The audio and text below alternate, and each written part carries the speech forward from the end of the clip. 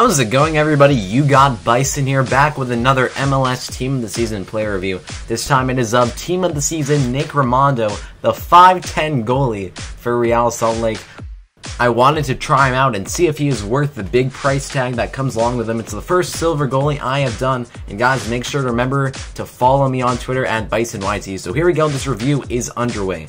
This is one of the more complicated reviews I have done because this goalie was very inconsistent for me. For the first two games, he was amazing. You see this great reaction save he makes in the beginning, and he had some great reflexes for the first couple games, made some great saves. But in the last two games, you could really tell how bad his negatives were. He's 5'10", so he is a very, very short goalie, one of the shortest I have done. Against long shots, he struggles a lot. And a lot of shots can curve over him, they can go in, and he really has to dive really high for saves that a normal goalie would be able to make.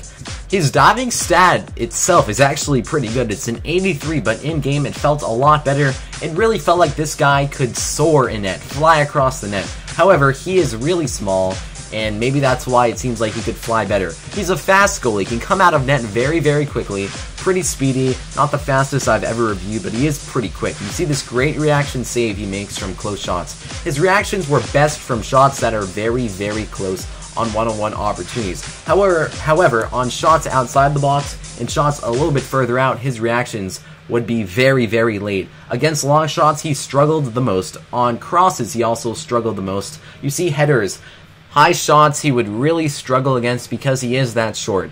On corners, I would recommend bringing him out of net and hoping that he will punch the ball out because he did have some good goalkeeper punches. However, if you leave him in net, a lot of shots are going to go over his head. You see, I'm just talking about with this long shot here. Yes, Cavani did have good curve on the shot, but look how late he reacted to it. His positioning is generally good, he takes good angles to the ball, but on long shots, he could extend his body out pretty far, but it would just take him so long to react. But you see how quick he is. He's really a quick goalie, and how fast he can come out of net, which is why I recommend bringing him out of net most of the time, because he can get down pretty quickly and take up a decent amount of space in net.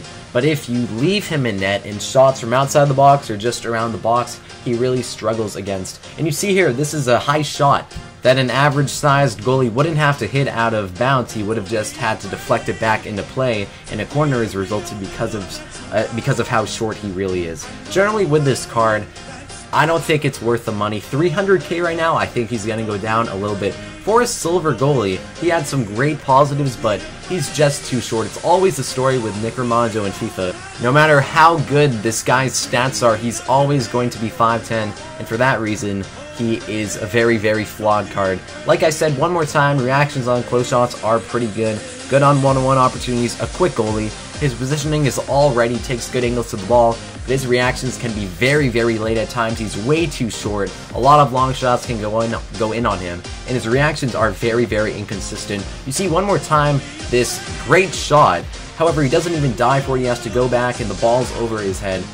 Unfortunately for Team of the Season Nick Rimando, I wouldn't recommend him to you guys. However, if you really want to try him out, I say go for it because FIFA 15 is coming out. I hope you guys enjoyed this review. One more look at the recap. The final rating for this card is going to be a 7.5 out of 10. Once again, I do not recommend this card, mostly because of how short he is and how inconsistent he is as well. Hope you guys enjoyed this review. Please like, comment, and subscribe. Follow me on Twitter, and I hope to see you guys next time. Thanks for watching.